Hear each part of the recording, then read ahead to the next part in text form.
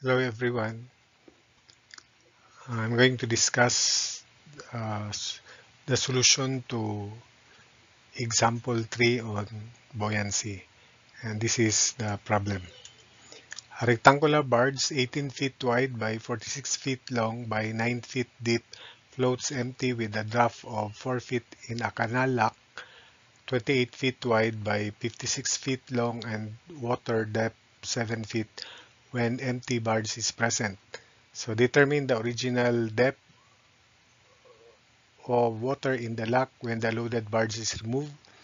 And second question, the depth of water in the canal lock when 170,000 pounds are loaded onto the barge.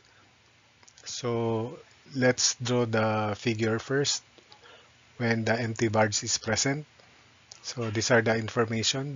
We have the canal lock 28 feet um, wide, perpendicular to the screen 56 feet, and water depth of 7 feet when this empty barge is present.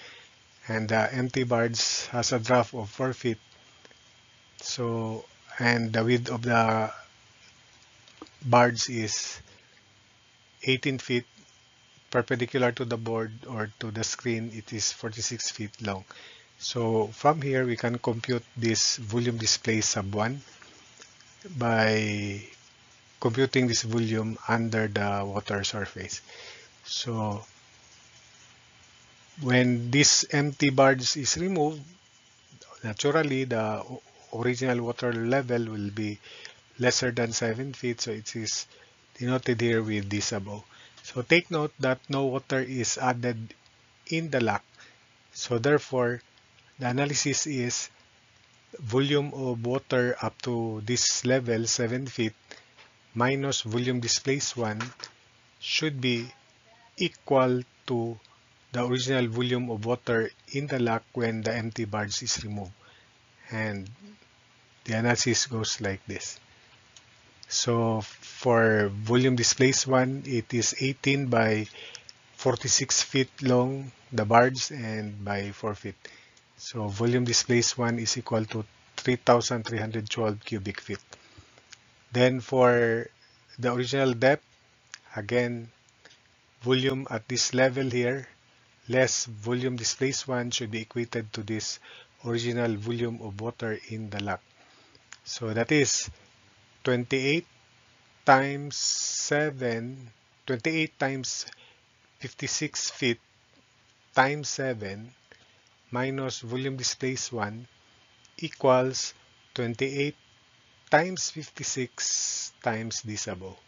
So that should be the equation. So 28 times 56 times 7 minus volume displaced 1 equals 28 times 56 times this above.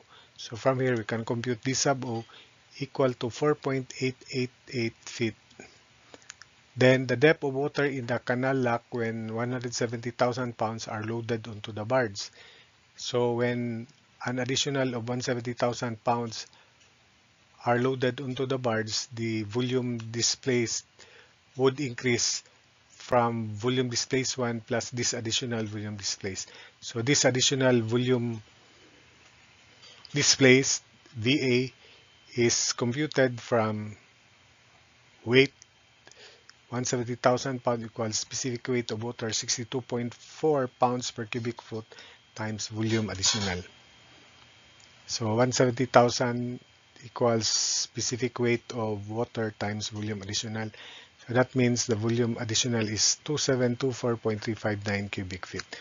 So for the second question, we are asked about this depth in the canal lock when an additional of 170,000 pounds are loaded onto the barge. So naturally, this is expected to be greater than 7 because we have an additional volume displaced which will rise the level. So the analysis again is volume up to this final level here, which is 28 times 56 times d sub f less VD1 less quantity VD1 plus VA should be equal to the original volume of water in the lock because remember there's no water added into the lock.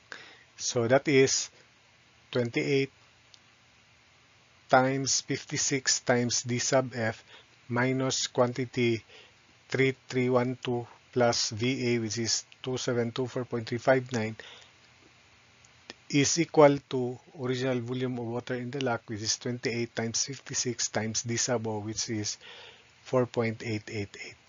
So finally, we only have df as the only unknown here. So solving for df, it is equal to 7.738 feet.